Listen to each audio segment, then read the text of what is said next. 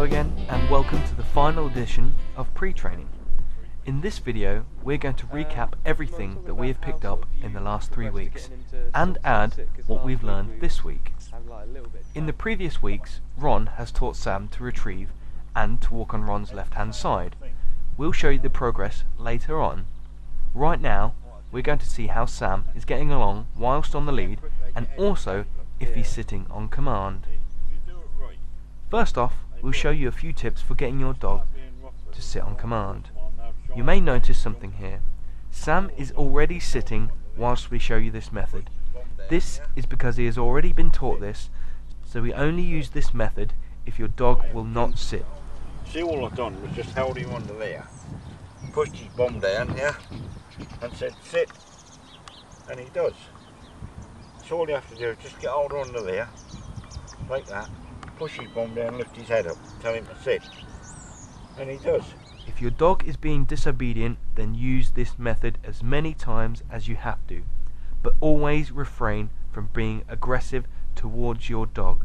Persistence is the key here. Keep repeating yourself until eventually you can do like I just showed you on the video. Sam, sit. Just call his name and then tell him to sit. Yeah. Now we can show you how well Sam will walk alongside Ron whilst on the lead. First of all, Ron tells Sam to sit, either by using the technique we just showed you, or if your dog knows the command, we just tell it to sit. Sam, sit. Sam, sit. Then we place the lead on our dog, give a slight tug to show our intentions, and then we start walking. If you feel your dog has the same level of training and obedience as Sam, you can try what Ron is doing here. He's walking Sam on the lead, and then every so often Ron will stop, and then either Sam will sit or Ron will tell him to sit, and then they walk on together again. If you're having a little bit of trouble getting your dog to sit, then try these exercises separately. Work on them separately, then this will not confuse your dog. And then, when you're at Ron and Sam's standard, you can try them both together.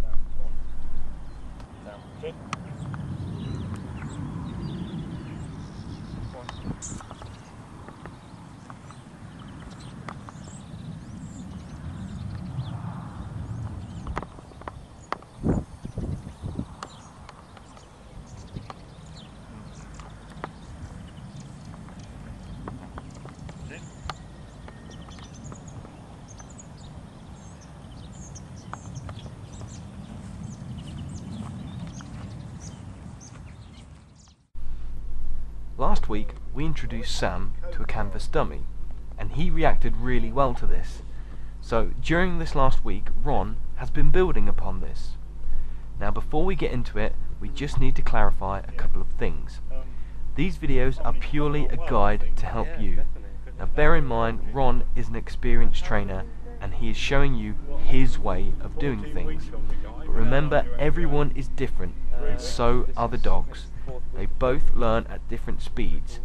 By all means, use Ron's method, but the time frame will be much different. Another thing to be aware of is, if you have finished with the tennis ball and have moved on to the dummy, then leave it that way. The ball was for playing, the dummy is for training, so please don't mix the two. Now because Ron has been working daily on dummy retrieval, you will see a vast improvement from last week. Ron can throw the dummy further, and on occasions Sam is strong enough to carry it for longer. Also notice that Ron still has to hold Sam to stop him running out prematurely, and so that Sam can watch to see the dummy land. You watch.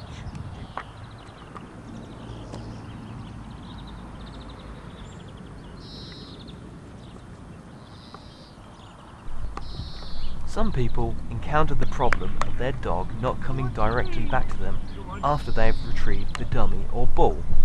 What Ron does to encourage Sam to bring the dummy directly back to him is, he bends down to the dog's level, calls his name and claps his hands, and then, as always, when Sam does what he has been told, Ron gives him praise, fuss and attention. Something that you must do every time you're pleased with your dog's effort. Over the past 3 or 4 weeks, Ron has been trying to correct a fault that Sam had picked up before we got him. He's always partial to walking on the right hand side.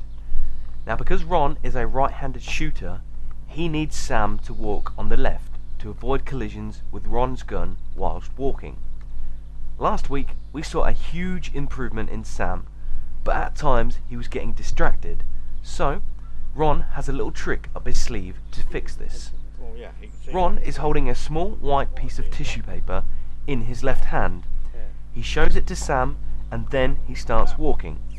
Notice that Sam has seen this and is intrigued by it, so he keeps his attention on it. You may think this is an old trick that we've used before, and essentially it is, but since we've moved on from the tennis ball, we do not want to give Sam the wrong idea by holding that in our left hand, so we use the tissue. Hopefully you will try this technique and see the same positive results as we're seeing here with Sam and Ron. We've now reached the end of pre-training. Ron is happy with the progress that Sam has made over the past 4 weeks and is now ready to move forward with his serious Gundog training. To follow Ron and Sam's progress, gain weekly updates and a free gift, make sure you head over to www.bestgundog.com/weekly training.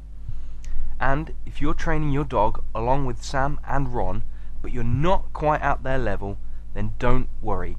We simply give you the techniques. So, take your time and progress at the level that suits you. And when you feel that you and your dog are at this standard, please go over to www.bestgundog.com/weekly training to continue your Gundog training alongside Ron and Sam. Here's a few things you can expect your dog to learn if you sign up.